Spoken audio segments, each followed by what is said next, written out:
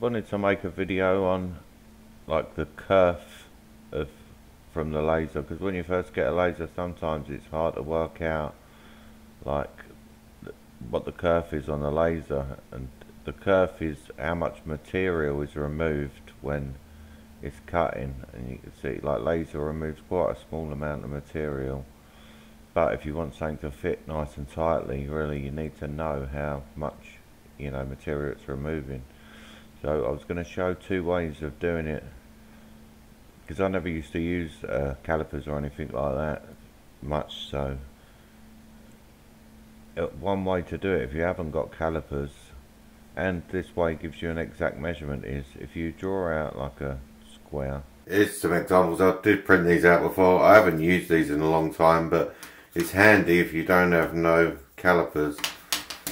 So what you do is, like your material, whatever you're going to use, then you just put it in these slots and just see what one it fits well into. You can see that's not closed there.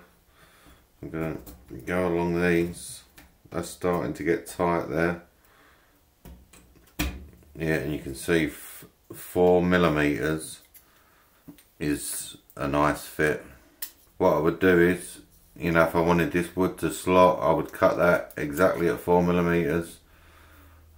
And then, like I say, your kerf has already been cut off here because the laser's already been round here. It's already removed that material. So you'll see if I measure this here, it's probably about 4.4. Yeah, you can see it's right around 4.4. I mean, with these, like I say, you could just test any material. It's the same. If you're doing something like acrylic, really you want to just make sure you remove some of the paper, because you'll get a different reading. Because if I do this now, acrylic's tight there at 4.2 with the paper on, but without the paper it just fall right through there. So you want to make sure that you remove the paper, and then you can see about 3.8 is where it's going to be a tight fit. But I would definitely recommend just getting some calipers. These are only cheap ones. There is a silver set that I've got somewhere that's only probably $20, and they're a little bit better than these, but these are the ones I picked up. So if you don't know how to use calipers, all you do is, once you turn it on, you switch it on, you close it up, and now you can see it hasn't gone back to 0. So all you do is, you don't want to force it up there, just push it till they touch and then just say 0. So now this is zeroed out, and then what I would do is, so with the wood, so I'd measure my piece of wood. You can see that's right around 4.4, and then if I knock 0.2 off for each side, it would give me the 4mm. So each cut you're losing 0.2, or I am on my laser. I mean, this is an 80 watt. If you've got a more powerful laser, so really you have to work out your kerf.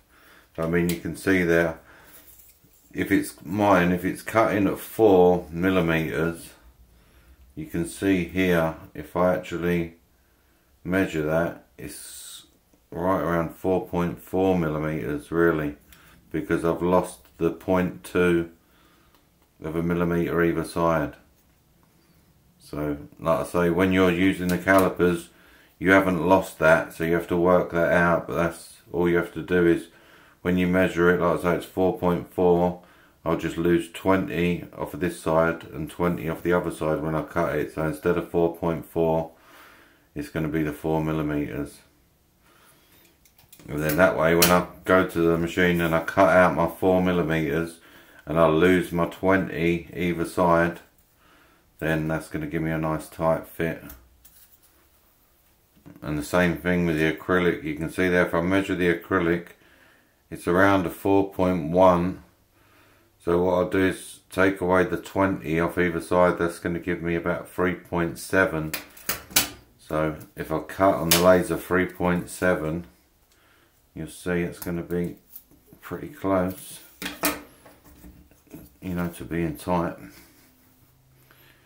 or very tight. So yeah, for my laser, which is an 80 watt, you lose about 0.2mm either side. Like I say, if this is telling you 4.2, you want to cut it at 3.8, or like this one, I mean if it's 4.4, you're going to be cutting it at 4mm,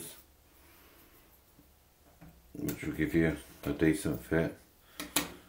And then this one, I measure that at 4.1, take my 40 from that, so 3.7.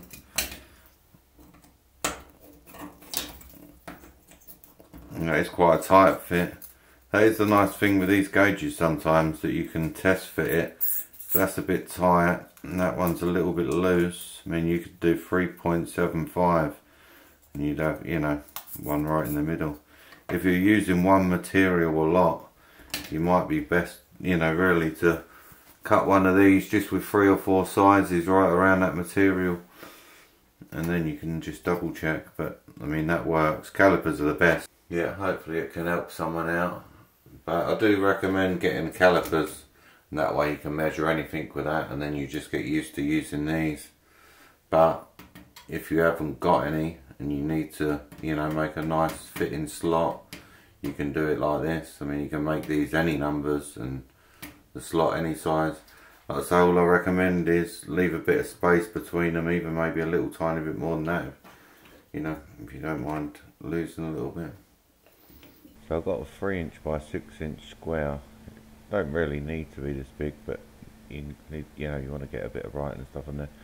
What I do is, if your material that you're going to be working with, like a lot of my materials are around about 4mm thick, so what to do is I change this to millimeters. I'm going to make this one 3.8mm, and then I'm going to go to the array tool, a couple less than that, and just make the spacing a little bit more.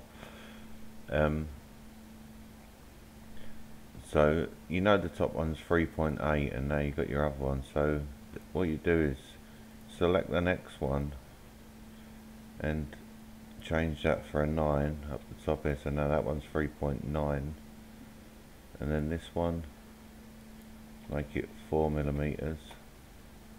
This one 4.1. So now I've got a 3.8, 3.9, 4, 4.1, 4.2. So just so I know which is which, I would write in here 3.8.